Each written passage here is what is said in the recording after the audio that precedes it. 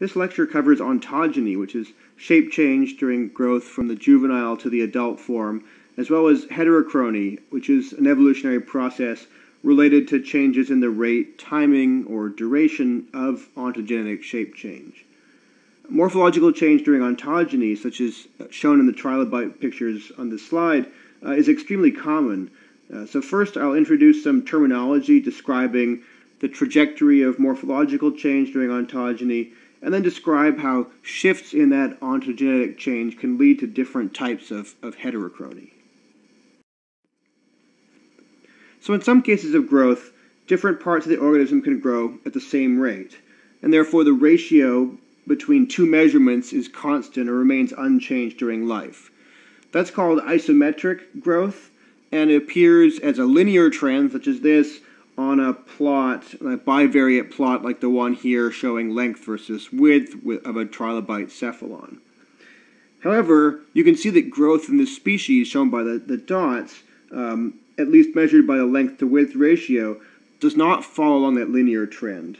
In fact, at larger sizes, the width increases more slowly than the length, resulting in shape change. So the head becomes longer relative to the width as it becomes an adult. So nonlinear plots like this, which is maybe a better description of the data, are examples of something called anisometric growth, where shape changes during ontogeny. There's a special case of anisometric growth where measured features, when you plot one versus the other, are related by some sort of power law relationship. When you plot that, so the upper graphs show that, the lower graphs show it plotted with logarithmic scales. In this case, it's linear in logarithmic space with a slope of a, where a is the exponent. Exponents or values of a greater than 1 indicate something called positive allometry, where the y-axis variable grows increasingly quickly relative to the x-axis variable, for example in A and B. And in C and D, you can see exponents less than 1, which is the opposite, or negative allometry, where the y-axis variable increases more slowly as the x-axis variable increases. So allometric growth is actually quite common, and to illustrate why, let's consider this extinct echinoderm here called a rhombiferan. So like many echinoderms, rhombiferans have a more or less spherical body. It's flattened here, but you can see the circular body composed of plates of calcium carbonate attached to a stem. Some of these plates, the two illustrated with the yellow arrows, have slits for respiration or gas exchange, the uptake of oxygen and the excretion of CO2. But when measured, the size of these respiratory plates increases more rapidly than the overall size of the body. That's an example of allometric growth, and the reason for that allometric growth is because of surface area to volume problems or constraints. Oxygen uptake is going to be limited by the surface area of the slits in the respiratory plates, whereas the metabolic oxygen demand is going to be a function or scale with the body volume. In fact, this relationship increases more quickly than the predicted allometry. The graph in the bottom right shows a slope of 1, which you would expect if the area increased as fast as the volume increased. But the actual data have a greater slope than that, perhaps because oxygen uptake is not perfect as it passes over these slits. So allometric growth or anisometric growth are extremely common because in large part of these surface area to volume effects and other reasons. So as a result, changes in the rate or the timing or the duration of that allometric shape change can result in different adult morphologies, and that can potentially lead to speciation. Speciation is just the evolution of a new species from an ancestral species. So these shifts in rate, duration, or timing of growth are grouped as something called heterochrony. Heterochrony just means different time, and it can take multiple forms. But there are two main categories. It can lead to something called paedomorphosis, where the adult form of the descendant species resembles one of the juvenile forms of the ancestral species. The opposite of that is called peramorphosis, And in this case, the descendant species has developed beyond the ancestral adult, and as a result, the juvenile stages of the descendant resemble the adults of the ancestor. So as the graph here illustrates, there are 3 different ways in which you can achieve paedomorphosis or peramorphosis, which we're going to walk through over the next couple slides. But to illustrate the outcomes of heterochrony, let's consider this hypothetical organism that undergoes allometric growth. For example, the central dot size grows more quickly than the overall body. And this organism also has features that appear at different ontogenic stages. So stages A through D are defined by morphology. For example, the top 2 spines always appear in what is called stage B, and the bottom spines in stage C, so forth.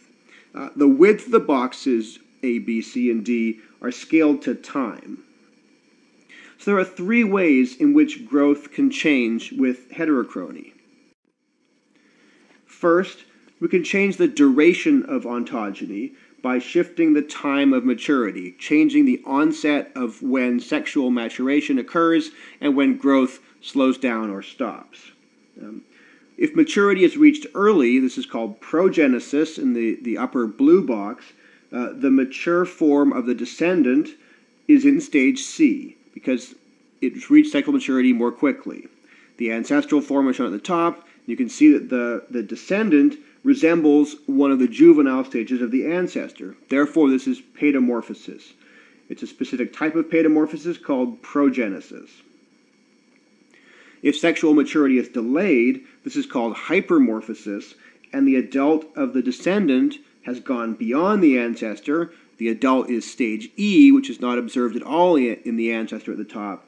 Therefore, this is an example of peramorphosis caused by delayed sexual maturation. Second, we can change the rate of morphological development. And it's important to note that this is not the rate of physical size increase. It's simply the rate at which shape is changing as the organism grows in size. So if the rate of morphological development is reduced, the organism spends longer time in stages A, B, and C. Notice that the A box in the descendant in the blue rectangle is wider, longer time than the A box in the ancestor. So this is an example of peramorphosis because you can see that the adult, the final form in the blue rectangle, is in stage C and it resembles the juvenile of the ancestor. So this is a form of paedomorphosis called neoteny. In contrast, if the rate is faster, the organism proceeds through the growth stages more quickly. So A is shorter, B is shorter, C is shorter, and therefore the juvenile resembles the ancestral adult. So the ancestral adult is in stage D, but stage D is a juvenile form of the descendant. So in the red box there, this is peramorphosis called acceleration. Finally, development can be changed not by changing the rate or the duration, but simply by changing the timing at which specific morphological structures appear. So remember that in the ancestor at the top there, the letters are stages defined by morphology, and the horizontal distance is time.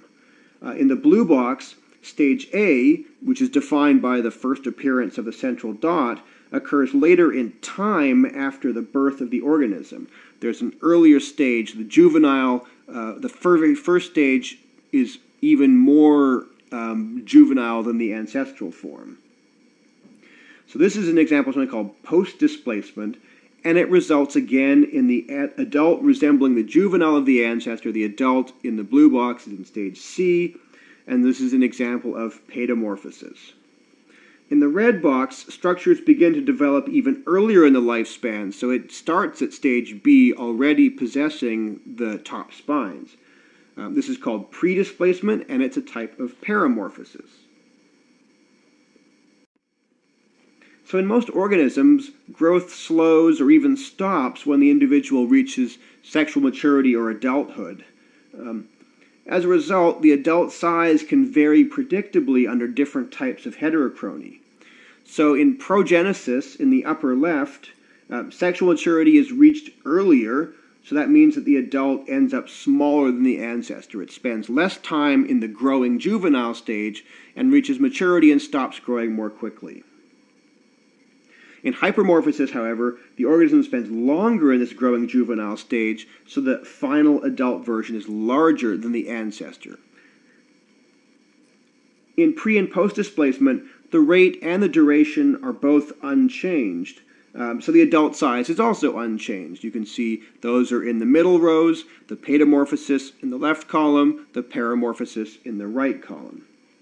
Neoteny slows the rate of morphological development. Remember, not the rate of physical growth through time. So this means that the organism spends a longer time in the growing juvenile stage and becomes larger. You can see in the second from the bottom on the left, the final adult is bigger than the ancestral adult at the bottom.